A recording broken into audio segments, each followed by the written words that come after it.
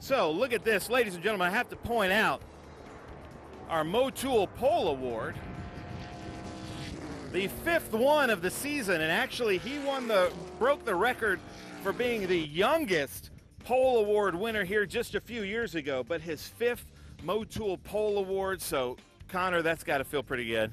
Yeah, it's a testament to our fast cars we've had this year, especially the last 7-8 races. We've been, I feel like, the fastest car at a lot of the races. So, hopefully we can get some more wins and make those pole awards count. But, it feels good to have those. Nice. I love it. Well, Connor Zilisch, congratulations.